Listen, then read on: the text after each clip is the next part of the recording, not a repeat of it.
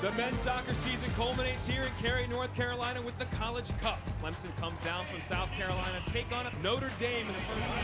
This is what happens. Everybody becomes so worried about Jacqueline, second-team All-American, and Dawson McCartney coming in on the outside. You forget about Shea. He's really asserted himself at that right-winger position. Now his room. He might take a shot. He does! Oh, off the post again! Rue has a chance. Was he taken down? He was! Lynn wins! Just enough power on it. Past the outstretched hand of George Marks, and we are locked up at 1-1. And how calm is this kid? Jack Lynn just scores goals in any which way that he can. You wanted a response? You got it.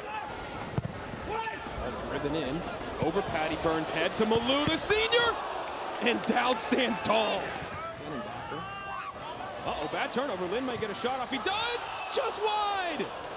That's not the guy you want to see to have the ball at his feet. He changed that.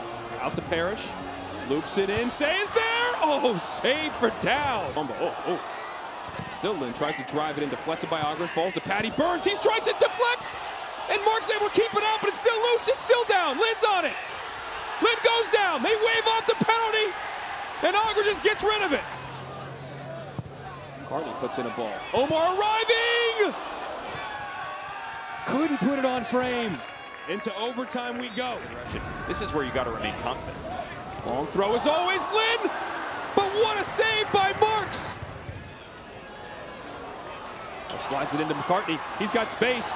Over to get it, Bunkers. This in. What a save by Marks again. Back in front again. That pass is going to be off though, and Sela couldn't win the race. Now Lynn may have a chance. Got a runner to his left. Still Lynn.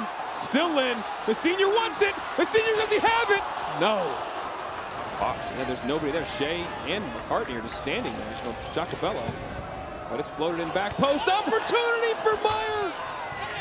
Congratulations to Clemson and to Notre Dame on a fantastic season.